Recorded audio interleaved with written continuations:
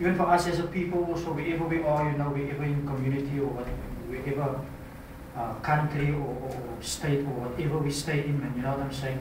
We should actually implement that, man, you know, so that we can teach, you know, and model that out, you know, to people, and so that they can see, listen, I can look up to, what's your name? George. I can look up to George, man. Irrespective of George is taking a drink or whatever, you know, I can still look up to him because I know he has values, he has morals, you understand?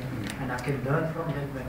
And unfortunately, you know, for our people within our community, you understand, they have, like I said earlier, they have the perception of themselves, okay, I see me as this person. You know, there's nobody that will uplift them and try and tell them, listen here, this is how God sees you, and this is how God made you.